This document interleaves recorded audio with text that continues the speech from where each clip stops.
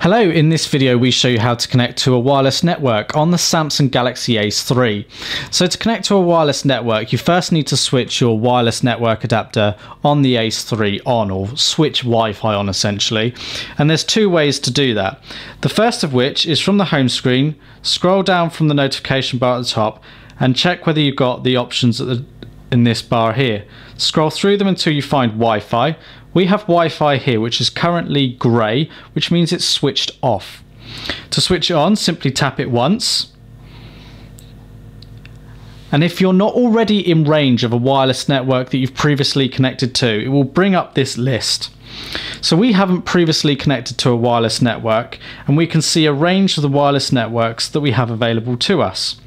Now we need to scroll down to the one that we want to access. So I want to access this TP-Link 2.4 GHz.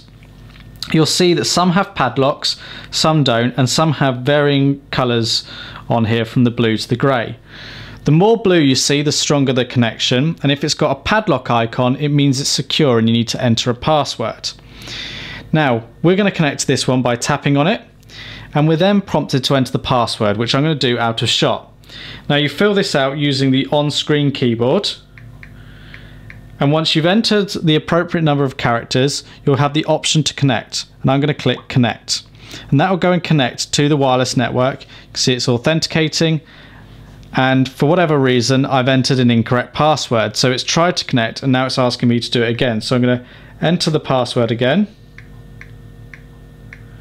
I'm going to click connect once more, and it's going to try and connect, and now it's connected.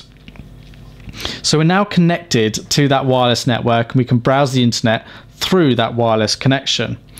We can then scroll down from the top, and we can see our shortcut for Wi-Fi is green because it's switched on, and we can then turn it off again by pressing that same icon.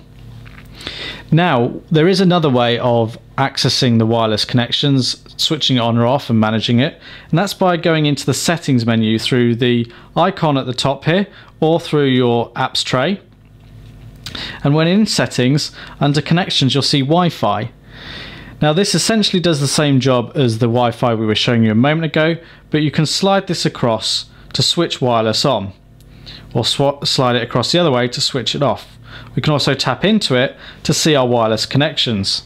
Now because we've switched it on, when we're in range of a connection that we've already connected to, it's automatically connected to that TP-Link connection.